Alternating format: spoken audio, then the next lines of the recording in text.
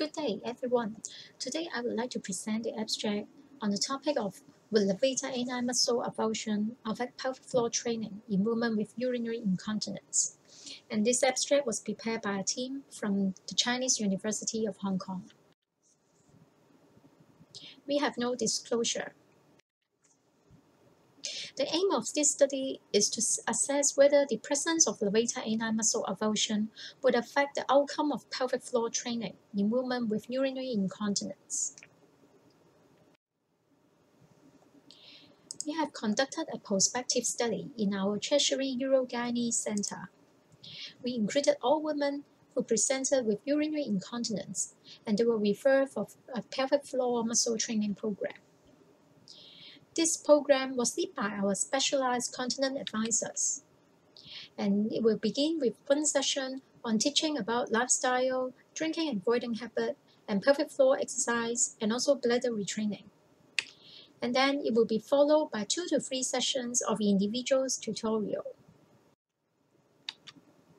During the first consultation, the gynecologist will follow a standard consultation forms to inquire about their symptoms.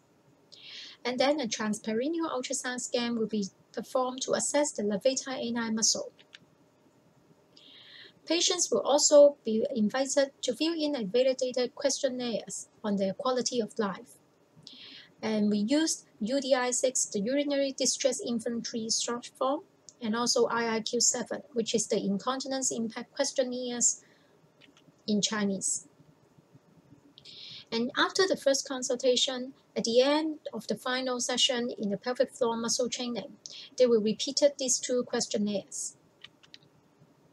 A urodynamic study will be arranged, and it will be performed under a standard protocol. The treatment outcome was assessed by the UDI-6 and IIQ scoring before and after the pelvic floor muscle training program in women with or without the levator anal muscle avulsion. And we performed the student t-test and chi-square test using the SPSS software.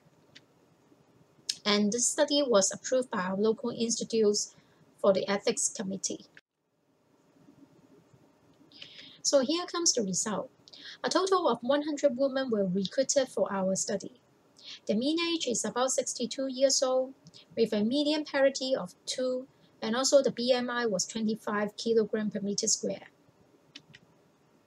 The mean follow-up time of this group of patients is about 9 months, and we can identify about 44% of them have either unilateral or bilateral levator anal muscle avulsion. So from this table, we can see for the demographic in women with or without levator anal muscle injury, they were similar without significant difference in terms of their age, the vaginal parity, their BMI, their smoking habit, whether they are having diabetic mellitus, or their menopausal status, sexual status, and also whether they are having any coexisting pelvic organ prolapse. In the urodynamic sessions, also we can identify the similar numbers of women who are having the diagnosis of urodynamic stress incontinence or detrusor overactivity. And the follow-up duration in both groups of women were also similar. For the pelvic floor exercise, the compliance in both groups of women were also similar.